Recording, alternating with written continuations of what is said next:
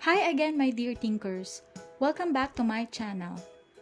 Since critical thinking is a vital skill for us to be able to connect appropriately to our society and in doing intersubjectivity, therefore, it is really important that we get to acquire a complete understanding of the logical fallacies. So, I have created this video to shortly discuss each of the 12 common fallacies that we may do as we interact with others. As you may already know, a logical fallacy is an error in reasoning to make one's argument appear to be true or correct. It may be intentional or unintentionally used, which mislead a person into thinking, acting, or behaving in a certain way. A logical fallacy may rouse a false assumption and a bad argument. The two major categories of fallacies are the formal and the informal fallacies, wherein, in the formal category, a defect in an argument's structure or form can be seen. It is a fallacy that exemplifies invalid inference patterns, while in the informal category, a defect in an argument's content can be seen, and the premises fail to provide adequate reasons for believing the truth of the conclusion.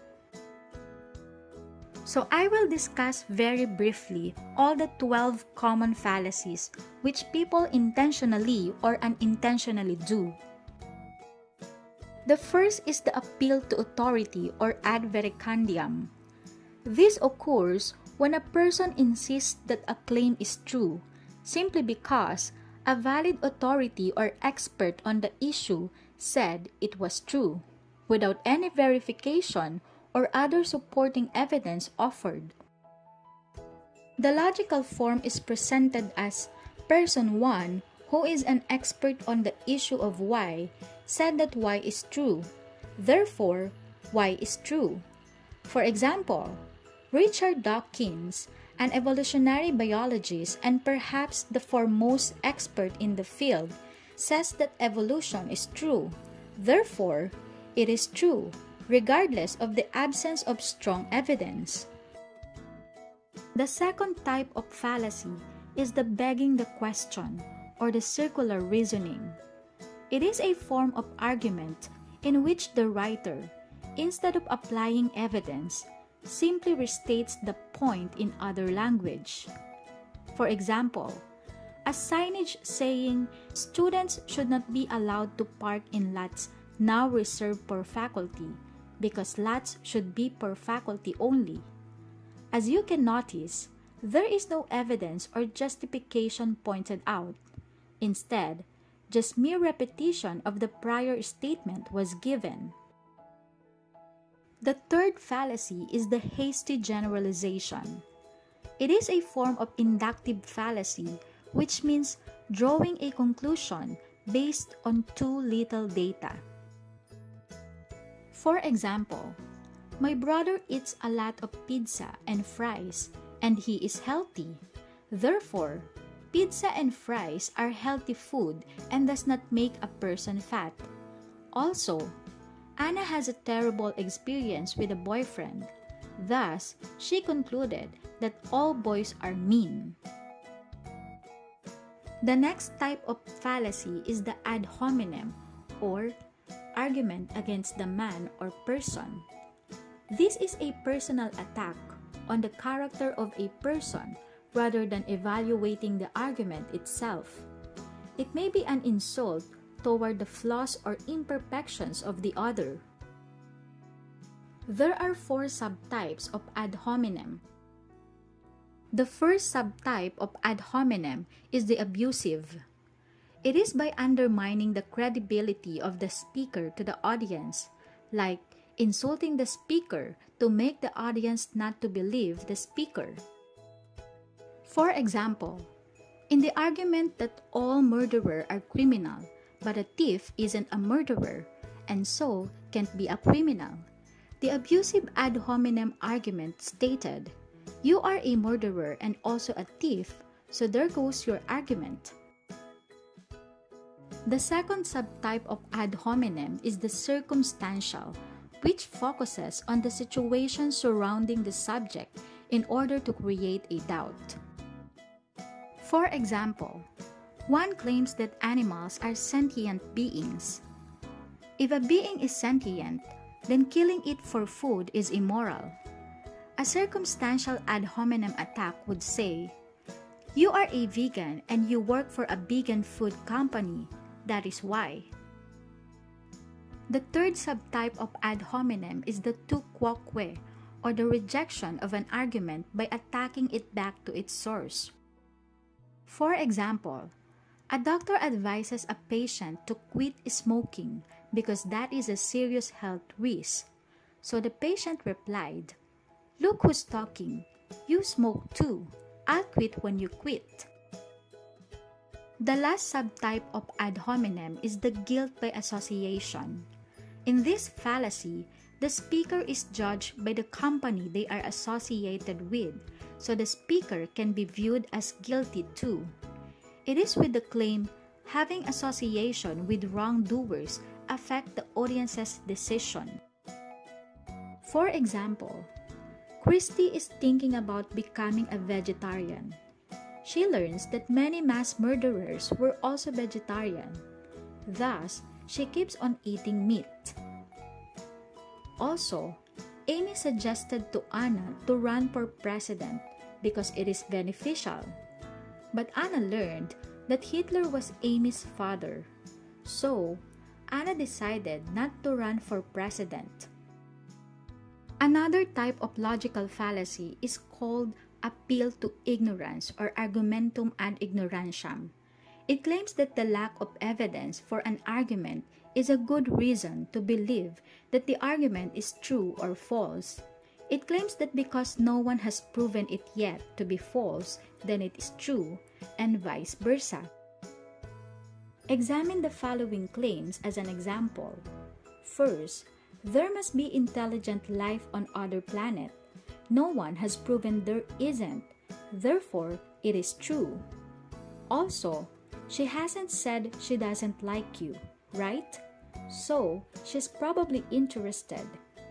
And no one can actually prove that God exists, therefore God does not exist. The sixth logical fallacy is the alphabet soup. It occurs when one excessively uses acronyms and abbreviations to appear more knowledgeable in the subject to confuse others. For example, in programming CGI, a WYSIWYG interface doesn't help PHP or CSS very well. If you sign up for personal consulting, I will show you how to program effectively. By using too much jargons, one may appear to be correct, even if in reality, he is not. The seventh type of logical fallacy is the slippery slope.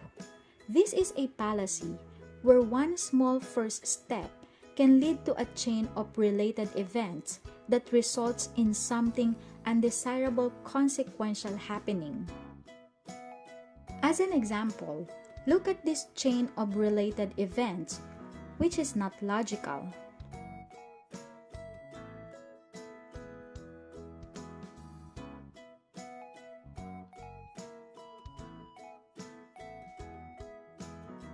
The eighth logical fallacy is the appeal to emotion. It is a logical fallacy that occurs when a misleading argument, and particularly one that is unsound or missing factual evidence, is used with the goal of manipulating people's emotions. Look at this example. There's a young orphan, 12 years old girl in the street who was starving to death. And like anyone would do, she went into a store, grabbed some food off the shelf, went back to the alley she had been living in, and started eating. Some audience will focus on the young girl's struggle, and the main issue will just be neglected.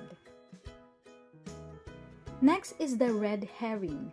This fallacy takes place when an irrelevant topic is presented in order to divert the audience's attention away from the original issue or argument. For example, person 1 asked, "Have you finished your assignment?" So person 2 responded, "I was working on my assignment and then the game came on the TV. Did you watch it?" As you can notice, person 2 diverted the attention away from the question raised by person 1. The next fallacy is called the Strawman fallacy. It occurs when someone takes another person's argument or point, distorts it or exaggerated it in some kind of extreme way, and then attacks the extreme distortion as if that is the reality of the claim raised by the first person. Look at this example. Person A said, "Let's go to the amusement park." Person B responded, "No, I'd rather not today." So person A concluded, "You never want to have fun." 11th, the false dilemma. It is also known as the false dichotomy or the either-or fallacy, wherein the statement falsely claims an either-or situation, when in fact, there are at least one or two more choices or options to take. Examine the following examples of false dilemma fallacy.